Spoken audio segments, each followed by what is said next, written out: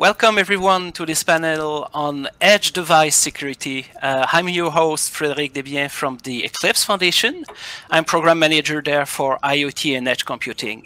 Our goal today is to have, a wide-ranging conversation about both the challenges and the potential solutions to edge device security.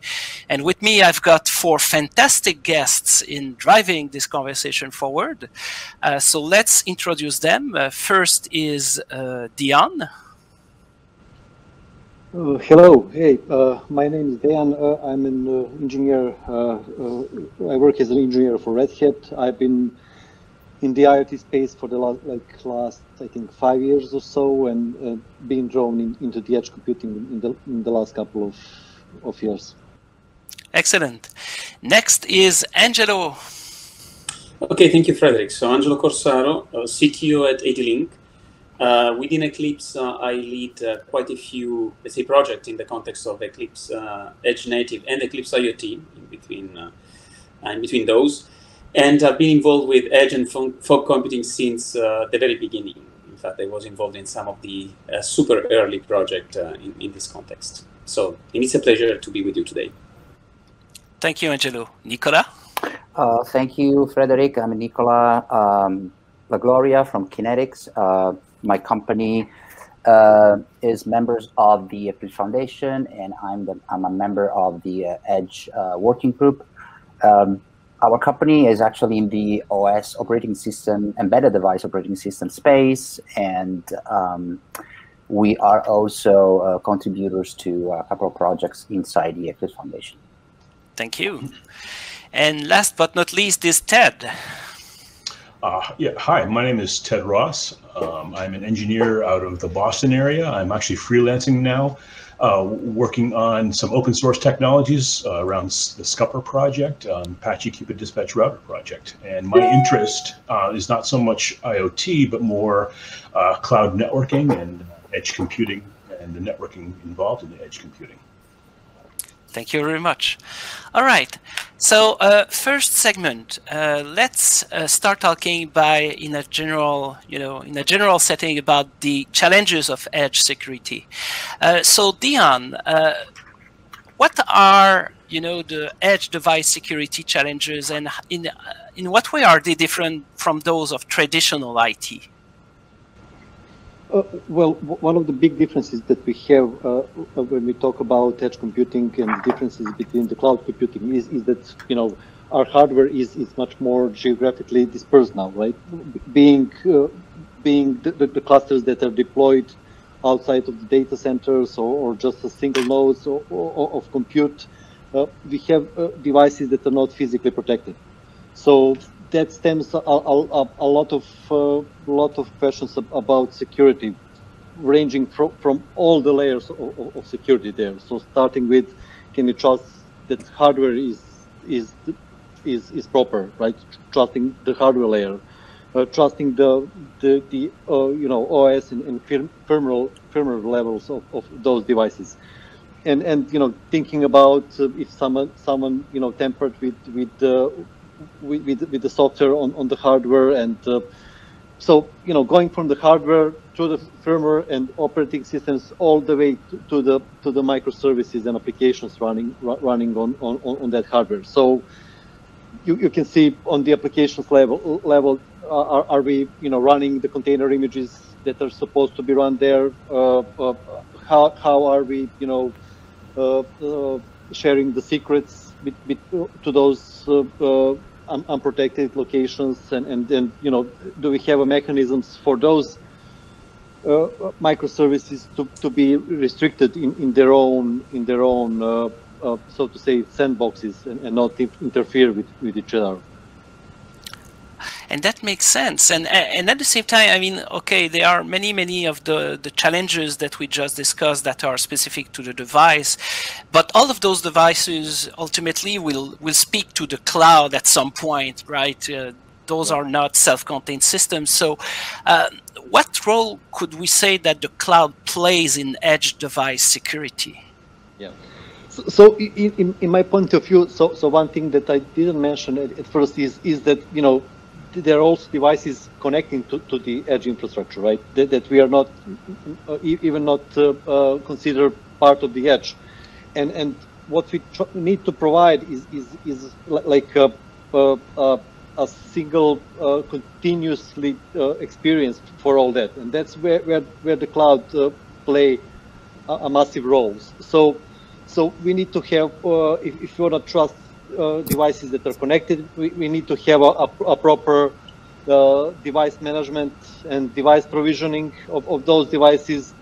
If you want to handle properly operating system and firmware, we need to have a proper rollouts of the firmware to a large number of external nodes. And of course, we need to have a trusted way to distribute our applications, microservices, container images, and secrets to those locations. So that's all the job of the cloud, to provide that infrastructure to basically manage all that in a scalable way. And obviously at the Eclipse Foundation, we love open source. We work in open source all the time. So are there specific open source projects that address the challenges that you just told us about? Are there things that people can download straight away and start building a secure edge infrastructure with it? Yeah. So there is, but my experience for the last X years doing IoT and edge, so there's hard to find a single solution to all the problems, right? So you have all these bits and pieces dispersed to different projects trying to solve different things. So, for example, Eclipse Holo contains a concept of device registry, right, and managing of credentials and for secure connectivity of devices to the cloud or to the edge infrastructure. Eclipse Hogbit is another project that deals with software rollouts, updates of firmware and basically any kind of software. But we also have things outside of the Eclipse community as well. For example, the Harbor project is something that tries to provide a way to be able to have like a distributed container registry, which can have a really great place into the edge computing with Docker-based and container-based technologies. Okay, that makes sense. And obviously our edge computing projects in the Edge Native Working Group have a deep concern about obviously security. So maybe Angelo, since you're involved in one of those, what's your perspective on this? Well, so I think one of the aspects that we have to integrate when we talk about security in edge application is that in the end, yes, the cloud will have a role, but if you really want to scale, we need to make sure that in a way we have a change of paradigm, and I think in two respect. So if we focus for a moment on data, if you think about how we have secured data so far, usually what you do, you build security around it, right? So you make sure that you can't access data that you don't have the rights to access. That's easy on a cloud environment, easy between quotes. But if you think about taking that approach and moving it to the edge, in which all of a sudden you have data that is decentralized, well, it's much easier to tamper with devices. So that's not going to work.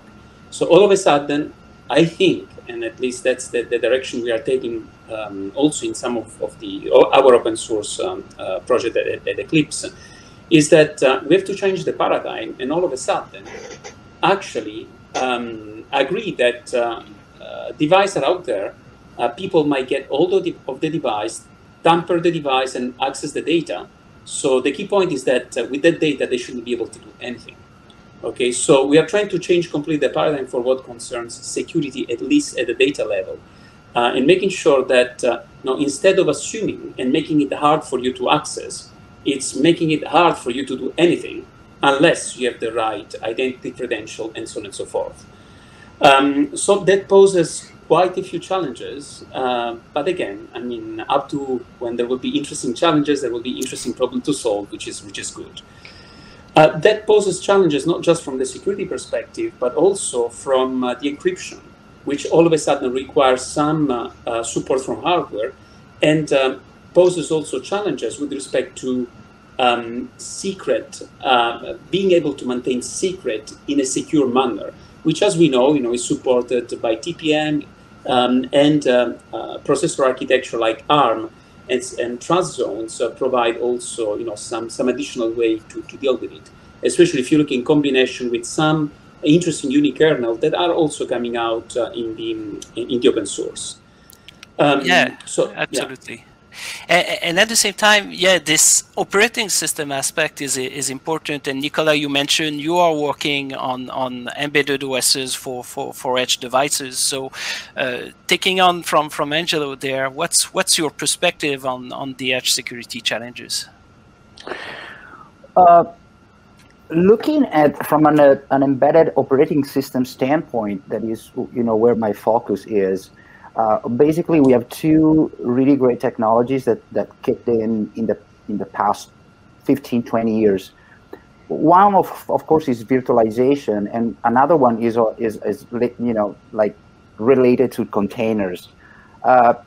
Both of them, from a security standpoint, they provide what today is one of the most important aspects, in my opinion, in an embedded device like an edge node. In the edge architecture, that is the isolation, the context of isolation, how we do isolate some different aspects that are running on an edge node. Virtual machines and containers are really different. Virtual machine is an abstraction of a complete computing platform, hardware and software. So I/O, processor, memory. A container is purely software, and it uses the same kernel of the host. Actually, a container is a child process of the daemon that launched it. So there are completely different technologies, but at the same time, they guarantee what the what isolation needs to be on a device level. The interesting thing about isolation is critical processes. So let's say that we have an edge device, an edge node, and we have a camera that is attached to the edge node. This is a simple case, but again, we can see that these kind of use case into different ways.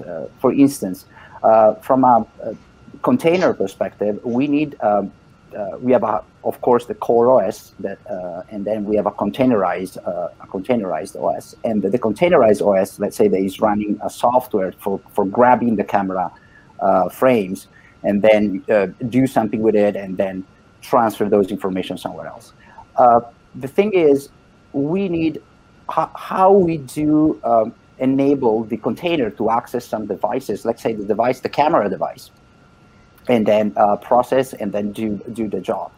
Well, we can do that in a pretty fairly secure way without privileged mode, without having any container running in privileged mode, just because we know exactly which device we need to export from the core OS to the container. On the same time, if this is not really guaranteed, let's say that we have other devices that are managed by UDEV, and so we don't have a predicted way to tell which device is generated by the core OS and needs to be connected to the container. We may have some problem over there, and there are like several recipes to solve that problem, but they may violate the isolation principle. And also having privileged containers is not really a good practice. So it's about good practices.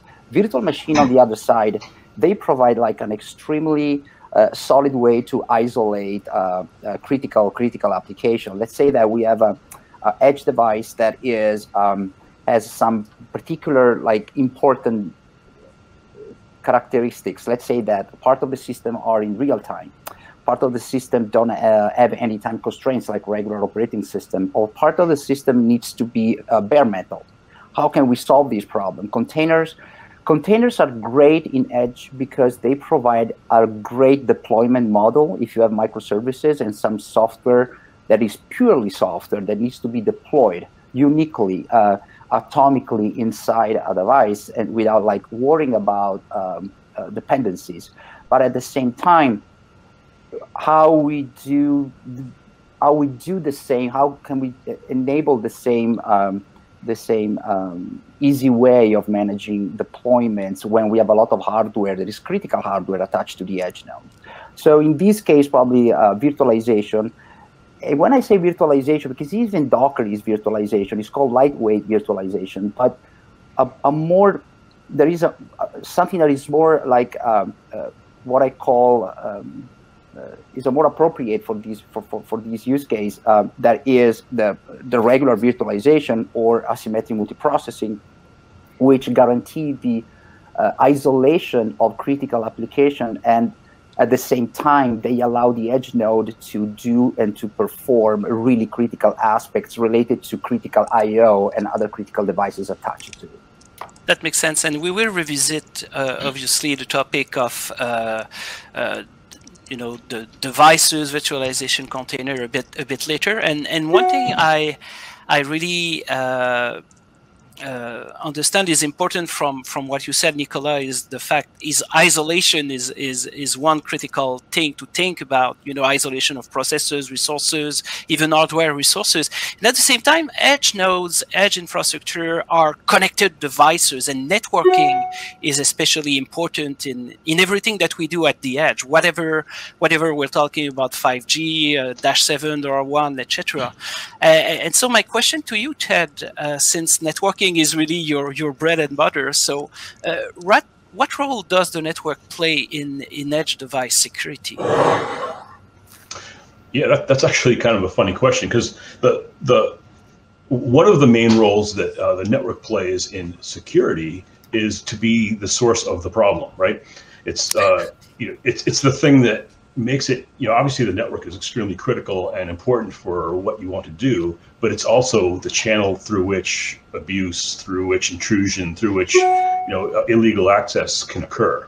So, so it's kind of an interesting thing. So the network is a double-edged sword. It's providing a lot of the problems with regard to security. So it's very important that the network be set up in such a way that you are making it as difficult as possible to exploit it in ways that you didn't anticipate. All right, and now that's certainly a good starting point. At the same time, I was wondering, I'm not a networking expert, but I hear a lot about programmable networks, software-defined networks, and that kind of stuff. Are they really useful at the edge, all of those securities, or do they introduce more vulnerabilities? And if they are useful, why? Okay, that's also an interesting question. I think because there's a lot of talk about software-defined networking. There's actually a lot of open source activity around SDN. In my opinion, SDN is highly complicated, and it addresses issues at a layer of abstraction that may not be as helpful as we want. Typically, SDN is really giving you software APIs that access things like MAC addresses, IP addresses, host addresses, ports, routing rules, etc. So what I actually think we need is, and this has been stated before, like a different paradigm, but I think we need better abstractions for networking in the edge, in edge computing, and in hybrid, and in basically cloud native computing in general. Okay, and that in one way really not necessarily vindicates, but matches my expectation, in the sense that as a non-networking expert, I had a feeling from the outside that SDN and that kind of stuff can be useful, but yes, is something that still need maturing and still need to progress to be useful. And at the same time, I know that a few of our members are leveraging or involved in such projects like openness and open source Mano and ONAP and that kind of stuff. Now, if we take a step back, Obviously, as I mentioned, open source is really important to us. So how can open source help improve edge network security? Yourself, Ted, you've been involved in such projects, and especially Scopper is a good example of that. So how can open source really help there? Yeah, let me talk a little bit about that because I mentioned before that we're looking for better abstractions, and let me talk a little bit about the weakness of some of the abstractions that we use now. So anybody who's done any networking at all really knows that when you're talking about addressing things, you deal with a host address and a port. So the host address can be an IP address, but more commonly it's a name that maps to an IP address, which gets you to the host, and then the port tells you which process on that host you want to talk to. And of course, in the cloud native world, we're talking about things like serverless, or we're talking about edges where we may have many edges or many devices that we want to address as a class. The host really isn't that interesting. In fact, we don't want to be bothered with that notion. The other thing I should mention is that the internet as we know it now grew up with client-server computing. So client-server architecture is what the internet is designed for. So it's really built around literally hundreds of millions of private networks that then connect up into a single public network. So this vertical orientation of the network is very well proven, and it works very well, and it's very highly performant. But it doesn't lend itself very well to edge computing, where we really might want to have some horizontal connectivity. We might want different edges to be able to easily address each other, and that's not done very well at the IP host level. So there is quite a bit. In fact, I think almost all of the really interesting work that's going on in this space is happening in the open source communities. So there's the Scupper.io project that I'm working on. It's actually also based on the Apache Cupid dispatch router. So Apache Cupid is a collection of projects, one of which is called Cupid Dispatch Router, which is a high-level networking router that works with the AMQP protocol and a whole different set of addressing. So instead of addressing hosts in a large network, you're addressing processes. And so instead of providing host access to a hacker, for example, you deny that access, but you can provide access to specific processes.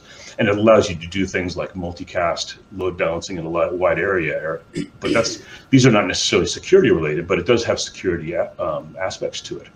I'll also mention that the Eclipse IO Fog project is also using the same basic technology to good effect as well, and their focus is a little bit more on small devices in the edge and connectivity involving those small devices on the edge. That makes sense.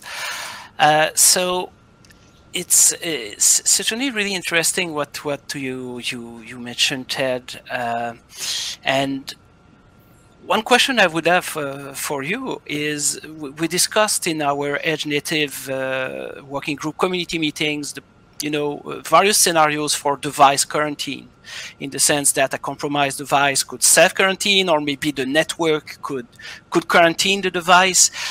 So in your opinion, is self-quarantine more useful than network quarantine, or the other, or both are useful strategies in your opinion? Yeah, I'm not sure exactly how to answer that question. I think probably both.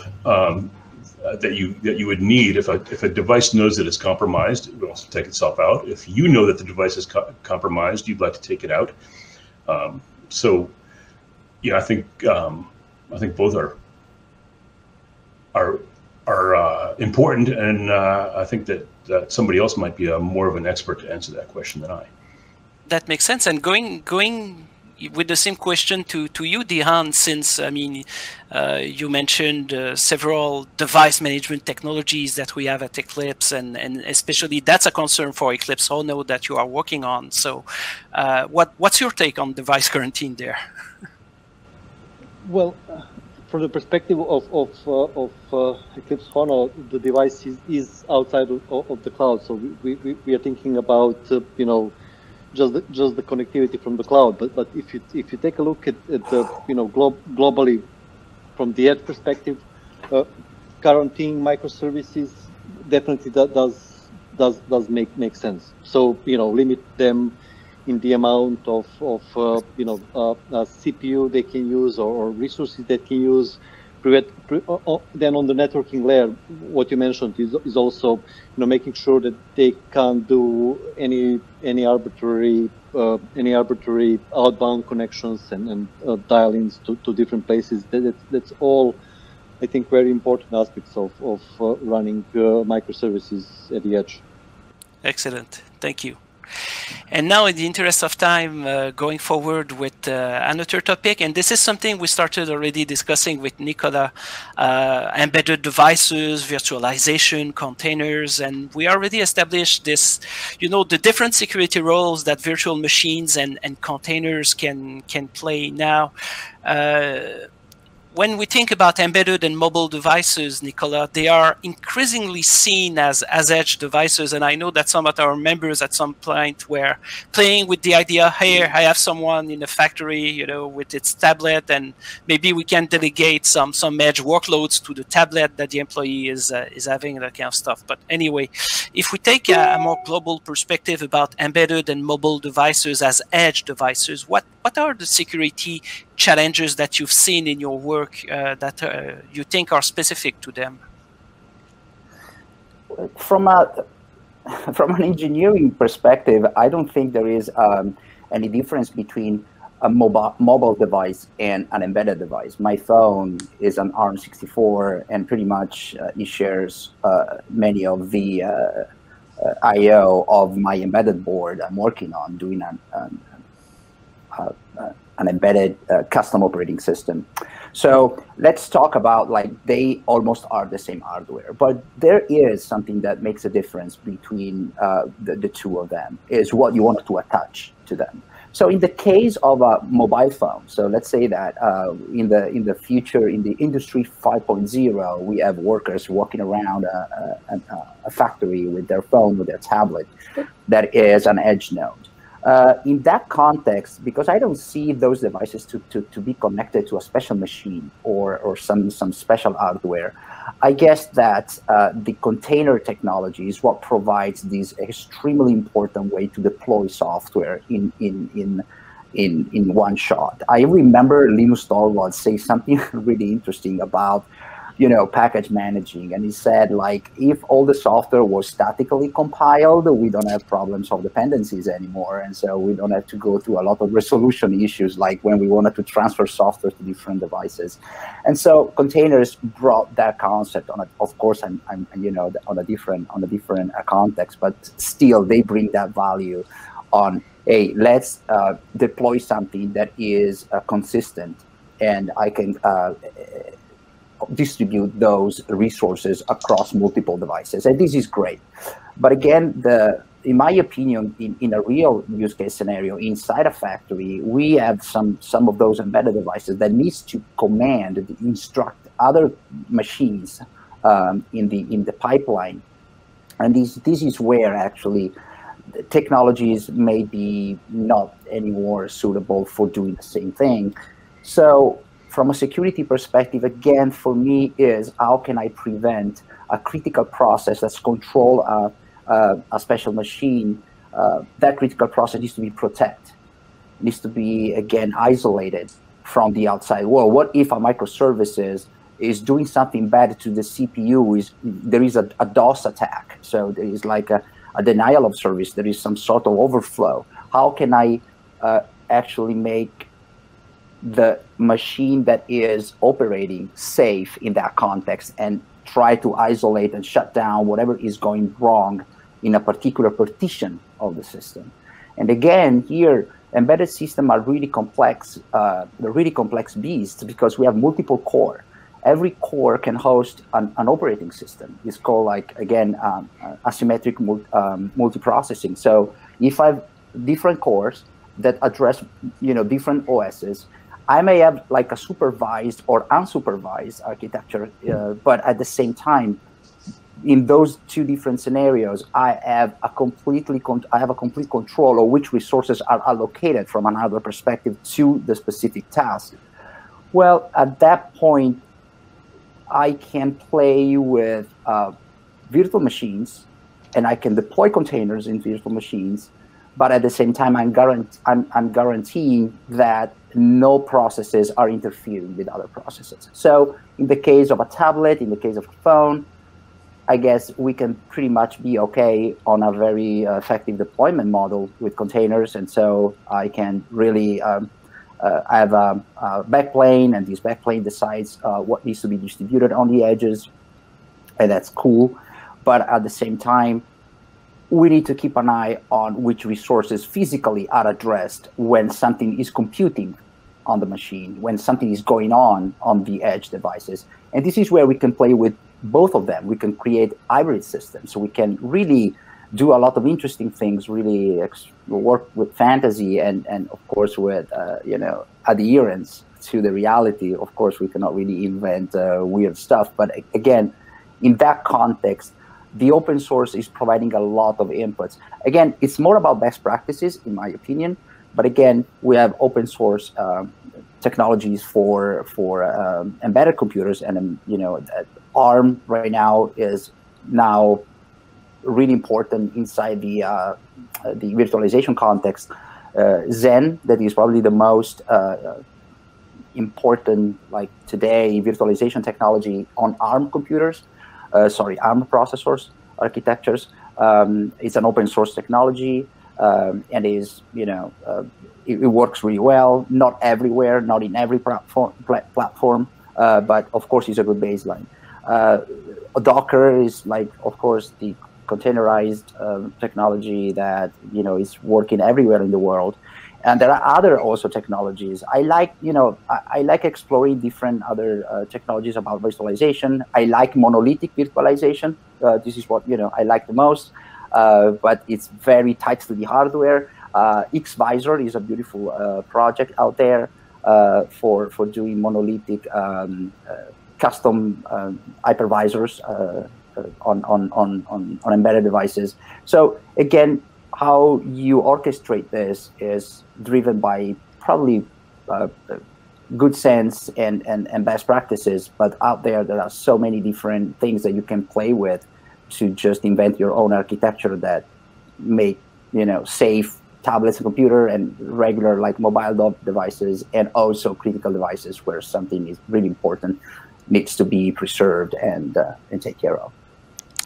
And then we talked a lot about devices, and going back a bit on the networking team, I tended to ask all of you, let's say you have to deploy an edge, a solution that involves edge computing. So is it better to run that on the same network as everything else? Let's say you are in a factory, you have edge nodes, you have robots. So you connect all of that on a single network, that is connected to the IT network of the organization, or in a separate one, or some hybrid model. What would be your topology of choice there to ensure that things are secure? Well, I mean, first question is, what is your topology and technology of choice to make sure that things work, right? Mm-hmm. And if you're in a factory, our experience is that you can essentially forget Wi-Fi. So for anything that moves around or needs connectivity, and for which you don't have already, a dedicated network, the direction we have been taking the past few years is obviously industrial 4G. And going forward, we just see one technology for all wireless, one dominant technology for wireless communication inside the factory, which is 5G. As you know, 5G was designed first and foremost for facilitating certain enterprise use cases, and that's where it will allow us to innovate the most. 5G will allow also, potentially properly configured and used by the higher level software, to do some millisecond real time, which is interesting for quite a few industrial applications, and will facilitate perhaps the connection between the portion of the, if you're on a factory floor, the machine that necessarily will have to run either on TSN when they get there, or as of today continue to run on field bus or similar technologies, and then the world of IT that will remain on more or less Ethernet-based solution. So as you know, the convergence that had been envisioned was really with TSN. The complexity that TSN poses is that you have to pass, you have to upgrade some of that hardware, and you have a wire. So what we are seeing actually on the market is that in several instances there is a preference toward converging toward 5G and retaining some of the field bus as they are, and then integrate the rest out of that. Yeah, so the concept of a sort of gateway that Exactly. plays a role of a bridge between the old stuff, the Modbus, the backnet that you've got on the floor versus the rest. Yes. Then what I think is the most promising in terms of security and let's say electromagnetic interference or tolerance to electromagnetic interference is Li-Fi. So Li-Fi, maybe some of you know, is in heavy use in Hollywood. It has been so far too expensive to be used in industrial. But what is interesting is that you have no interference with a robot arm that moves. And in terms of security, as far as I have a wall, or if I close window, nothing gets out of it because it's based on light. So we are not there yet, but for me that's a super interesting future direction to follow closely. And we are experimenting with some of it. Yeah.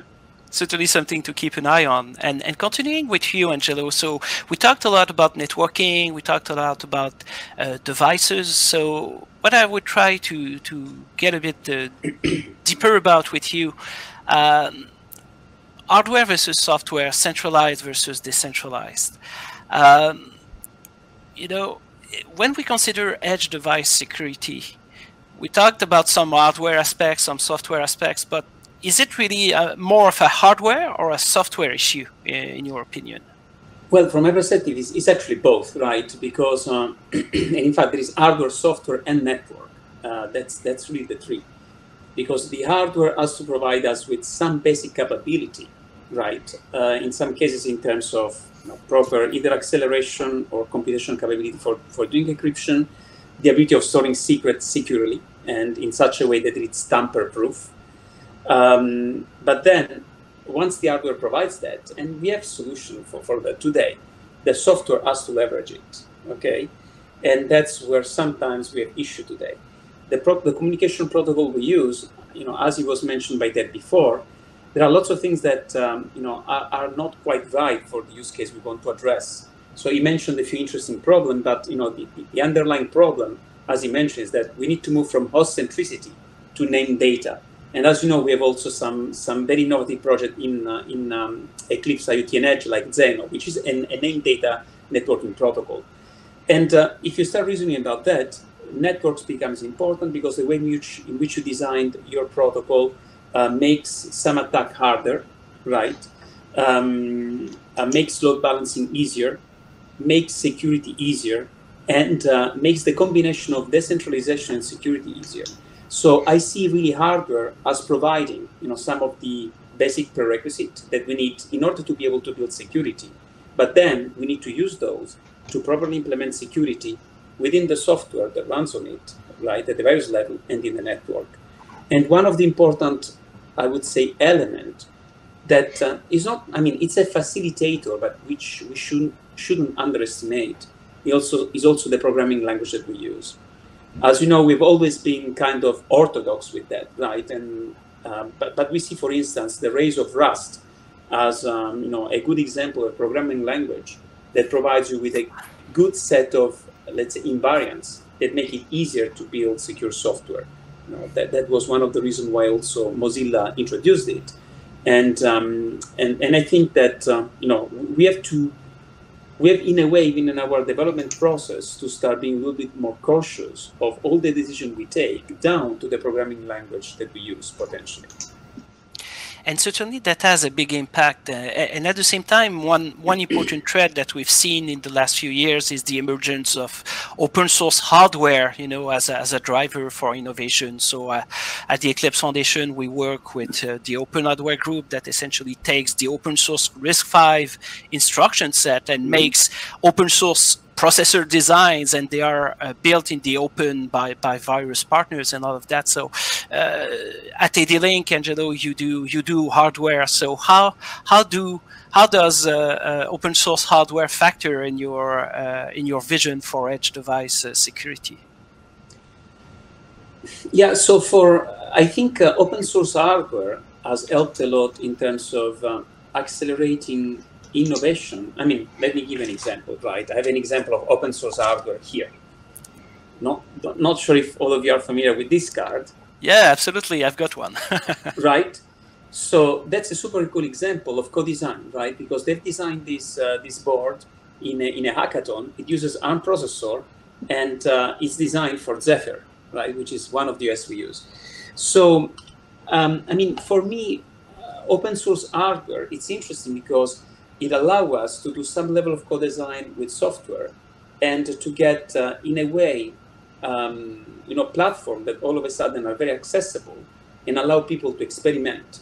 And then we can leverage further experience to eventually produce then hardware that maybe is not open source or not necessarily, and can address the more extreme use cases where you need either extended temperature or some specific certification, which are required either for security or for safety on some environment. Imagine edge server that control high-speed lines in trains, right?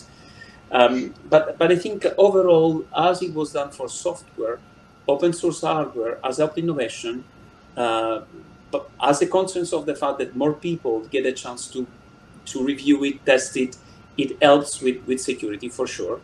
But I think first and foremost, where it has helped is in accelerating innovation and the level at which people can experiment with integrated platforms, like for instance what I just showed you.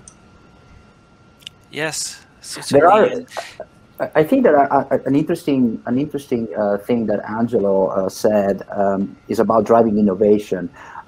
Today, when we look at chip manufacturer, there is a lot of proprietary things that are going on in there, and many of the things that may be possible are not possible because the chip manufacturer is not ready yet for something. So when you have to adopt, let's say, a microprocessor on a product, you gotta also understand what the manufacturer is giving you to support that processor. So let's say that you, for instance, you choose like a provider, and you have a basic BSP.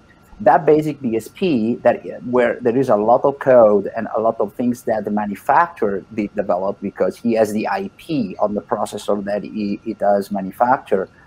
It binds you from the beginning to something that may be okay, but maybe not. So I think that RISC-V and the open hardware community is just breaking that barrier, finally.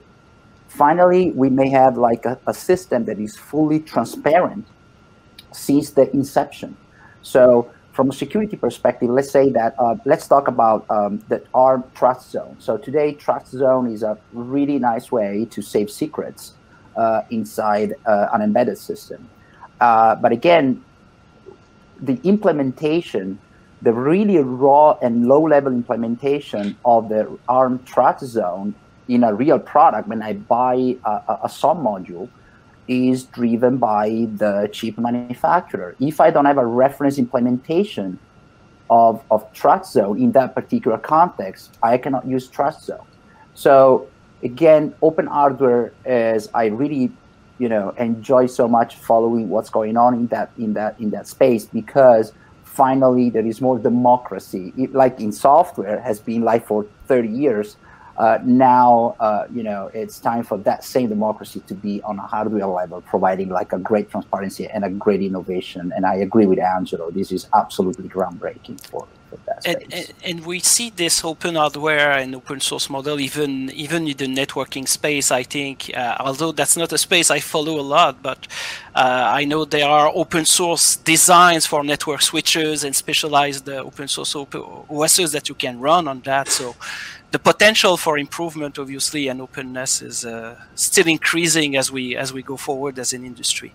Unfortunately, that's all the time that we have but really it's been, I think, an enlightening conversation, and certainly one that I hope that we will be able to continue in further panels and further discussions, over time. So, Angelo, Dihan, Nicolas, Ted, thank you so much for being with us today and discussing this.